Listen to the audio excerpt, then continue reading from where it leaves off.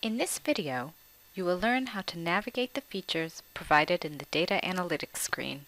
To follow along, ensure that you've configured the basic prerequisites. Analytics screens provide information that allow you to monitor all your managed BIG-IP systems at once. You can find these screens throughout the UI.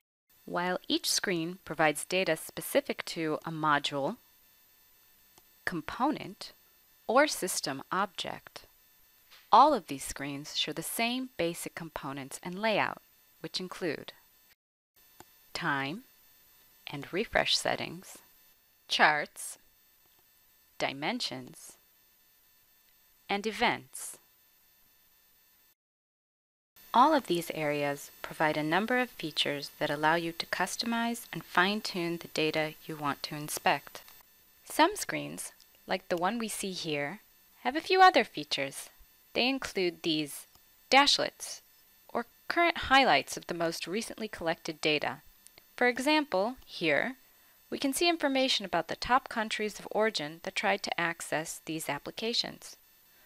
For HTTP transaction data, you also have traffic capturing, which will be covered in a separate video.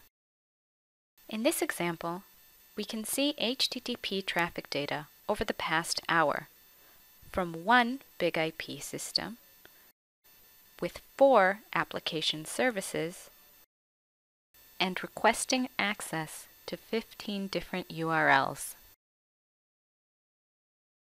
When we look at the charts, we can see that there isn't too much variation over the past hour. What we can see is that one or more applications are under a denial of service or DOS attack, but these attacks are blocked by DOS protection.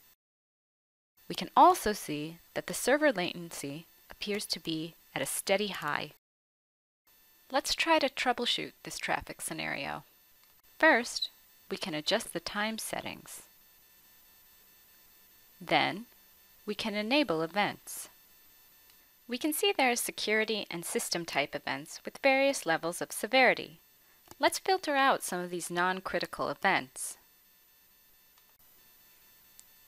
Now, we can zoom in and explore the most recent events.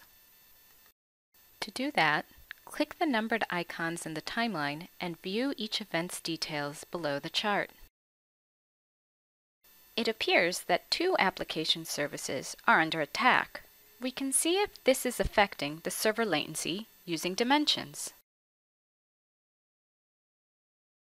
First, customize the columns displayed in the dimension by filtering out unnecessary metrics.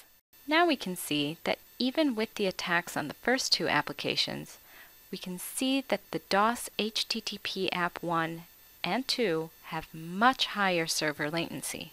Select these rows to filter chart and other dimension data, and let's compare the two in a chart over time. With the chart, we can see one application service is maintaining a higher average latency, so let's remove the other filter. High latency may be from the application's URLs. As suspected, one URL has a much higher server latency. This is what affected the latency after all.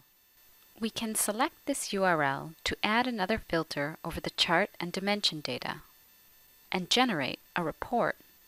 Then reset the screen and clear the filters to continue monitoring. For more information about using analytics, see the links in the description below.